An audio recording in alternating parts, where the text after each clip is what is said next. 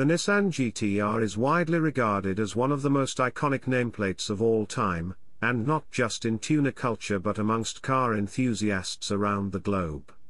This cachet, as well as the GT-R's inherent capabilities, has allowed Nissan to stretch the lifespan of the current Gen R35 model, which entered the market way back in 2009. To be fair, the Japanese automaker has refined the GT-R since then, but the core formula remains the same: 3.8-litre V6 engine, 2 turbochargers, a 6-speed dual-clutch transmission, and the ATESA ETS all-wheel drive system. These ingredients once allowed Nissan's Super Coupe to reign supreme, including hard-to-believe Nürburgring lap times, but it has since been dethroned by rivals like the Chevrolet Corvette Z06 and Porsche 911 Turbo. On top of being outmuscled by most of its competitors, the GT-R's Spartan interior means it's also outclassed.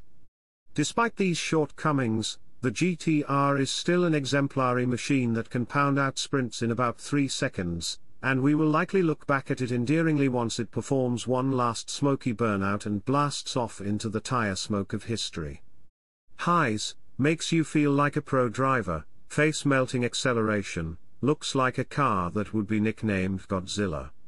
Lows, disappointing interior, outmuscled by rivals, Nismo model's astronomical price. The Nissan GT-R is carried over from the 2022 model year, unchanged but still unchained. The 2023 GT-R's standard twin-turbo 3.8-litre V6 makes a mighty 565 horsepower and 467 pound-feet of torque.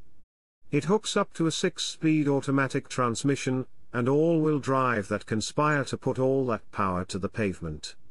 The GT-R's quick steering, rigid structure, adjustable suspension and all-wheel drive can make even amateurs feel positively heroic from behind the wheel.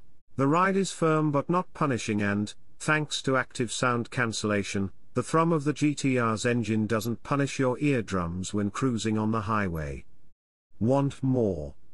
Check out the Nismo model with a tuned-up engine that makes 600 horsepower and 481 pound-feet of torque, but know that you'll pay a crazy price premium for it.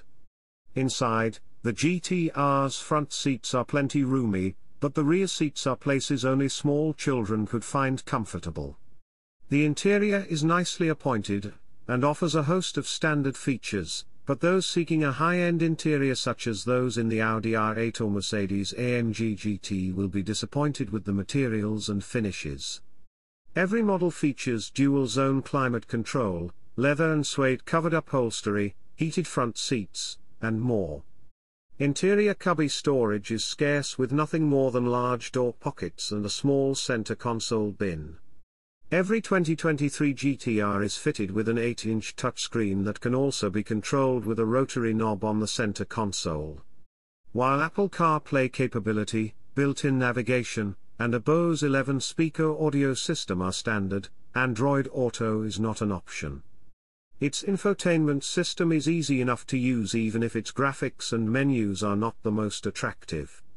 Key safety features include standard front and rear parking sensors. The Nissan GT-R has a RRP range of £73,555 to £175,465.